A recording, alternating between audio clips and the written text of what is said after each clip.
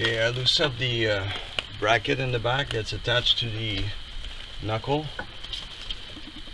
and remove the caliper.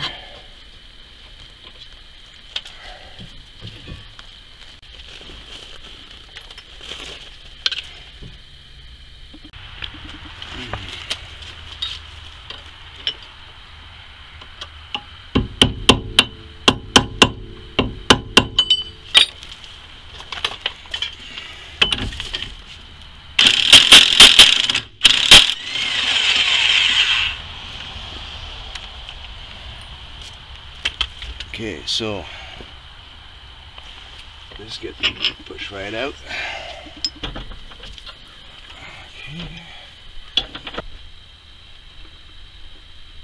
Okay, the knuckle is removed. The first thing that has to come out is the hub, and then the dust plate, and then the bearing. Okay, to remove the hub, it's got to be pushed out. Let's see if this works.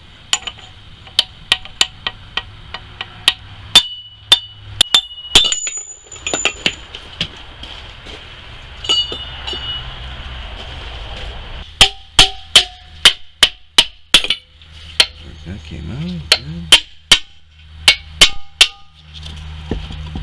Those 3 bolts here for the bearing have to come out. Okay, breaker bar works.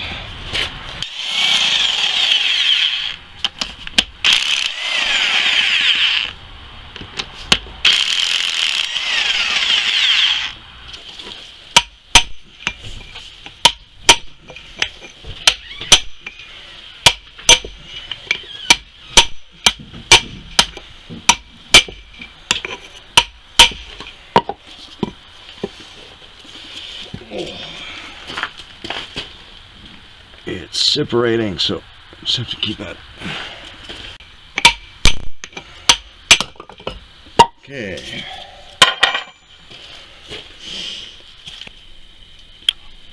Okay, so to insert a bearing, I sit here on the table like that, put my knuckle on top, line the holes, insert my bolt.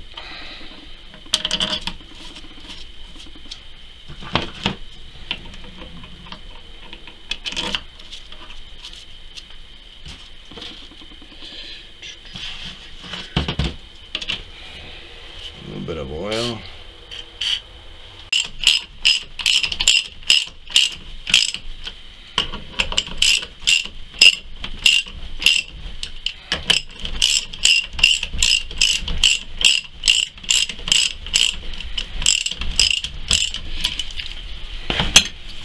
So tie those 3 nicely evenly until this is pressed in.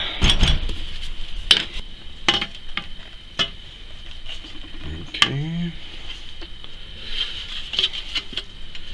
And this.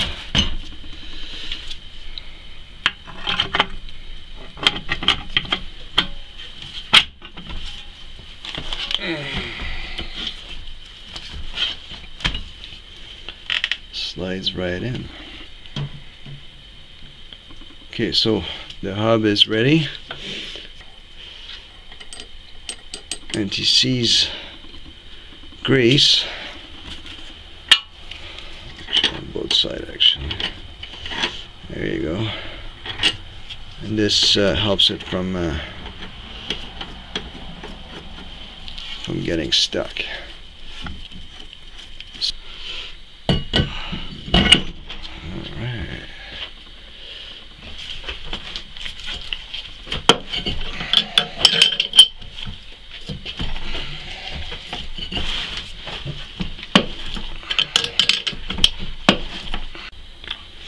Okay, so it's in now. It's pressed in, went out smooth, and I did put here the old bearing run. That's to prevent the bearing run from being pushed out. so it just blocks it with this piece on top here. So this just stop the bearing run inside to pop out.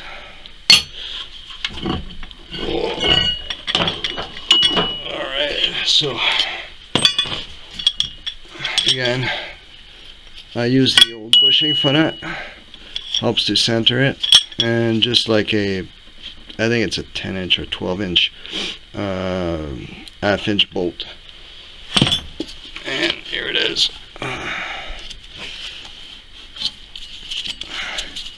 Nice and smooth.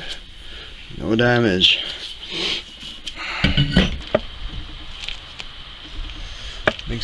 Makes it easier to start from the top. Just keep everything loose for now. There you go. Ta-da!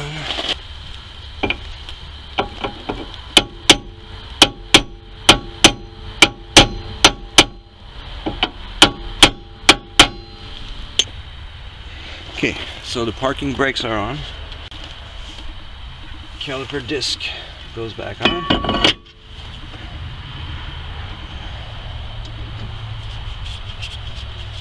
Okay, the next step is the caliper.